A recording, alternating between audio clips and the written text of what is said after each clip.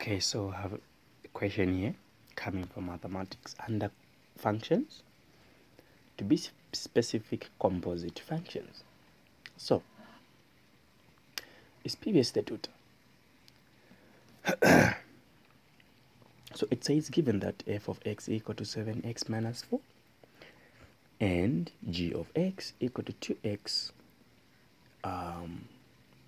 you divided by x minus 3, where they are saying x is not equal to 3. So there's a reason why they are saying x is not equal to 3, because if x here is equal to 3, then you're going to have a 0 here, and guess what? This becomes what? Undefined. So find g of 6 and g inverse of x, also g of f of 2. So ladies and gentlemen, let's dig into this meal. So first of all, let's start with a. So g of 6. So g of 6, it means in the function of g here, where there's x, we put 6. So where there's x, we put what? 6. We have 12, you divide by what? 3, to give us what? 4. Done. B, g inverse of x. So how do we find the inverse of x? Here is what. Now there are two ways of finding the inverse of whichever is okay for you. So I'll give you two of them. So I'll put the first one here. So since we're finding for g, where there is g of x, there we put y equal to 2x over x minus 3. This method allows you to cross multiply, where we have y, then x minus what? 3 equal to 2x. You expand here, you get y x minus 3y equal to 2x. 2x. So your main interest here is to get where there's x, you group them together. Okay, so y x minus 2x equal to positive what? 3. Let me write this one properly. Positive 3y. Then we are going to factorize it. You take out the x. So take out the x equal to 3 what? 3y. And this will take you to where? This will take you to, you divide throughout here by y minus 2, in here by y minus 2.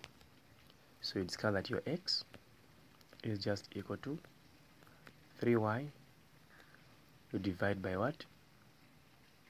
Y minus 2. Now the inverse itself, where there's y, you replace x now. It should be this.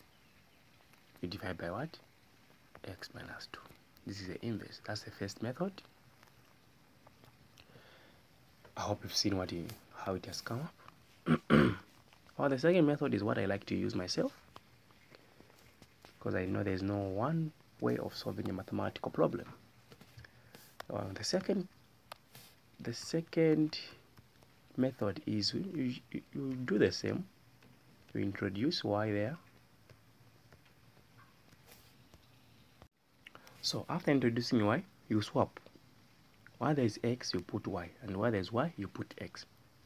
So where there is y, we put x. Where there is x, you put y. Then you cross multiply. You have x, y minus 3 equal to 2y. Expand this, you get xy minus 3x equal to 2y. And you are going to group x alone. Okay. You are grouping what in? Sorry, y. Here you are grouping y.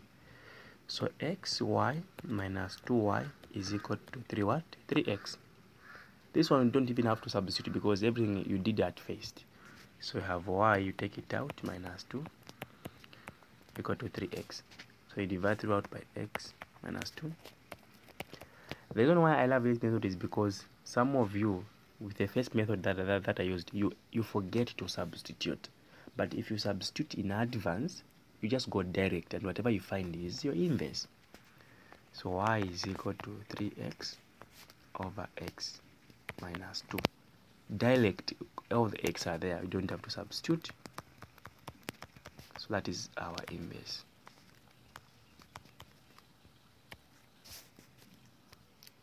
Now next is g of f. So I'm going to erase this part.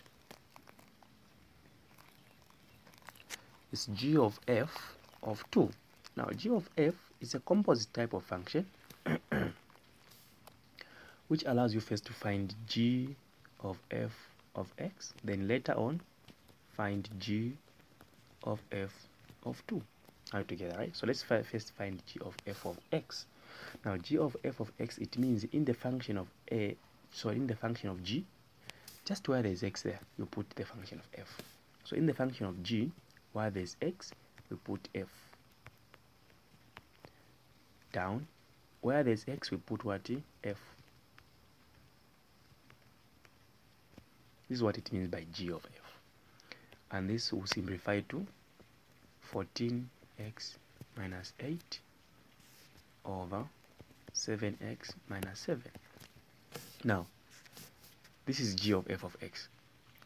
Alright? Now, g of f of 2, it means in this g of f of x, where there's x, we put what?